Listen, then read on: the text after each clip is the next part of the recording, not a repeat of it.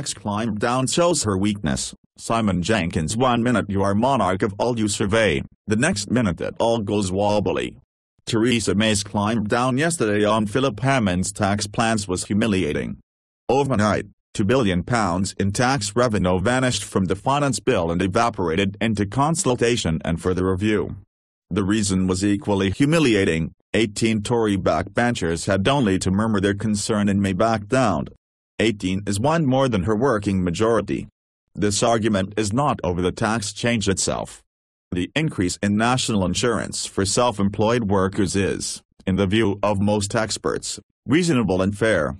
The Institute of Fiscal Studies said so, as did the government's review of employment practices.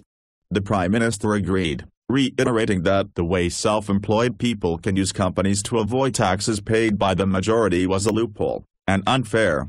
With the explosion of the gig economy, it was also eroding the tax base.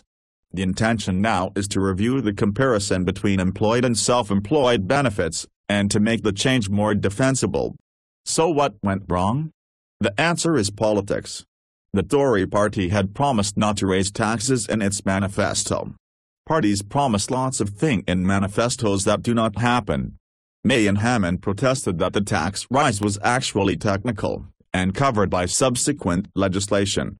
But their backbenchers said, pull the other one.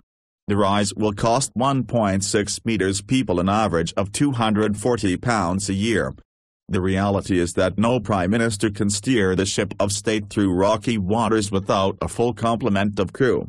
Any party will have a couple of dozen natural rebels, and May's majority is too small for her whips to feel secure. Thatcher might have seen this squall out with a few harsh words, but May is no Thatcher. She is cautious, and easily swayed by lobbying and pressure.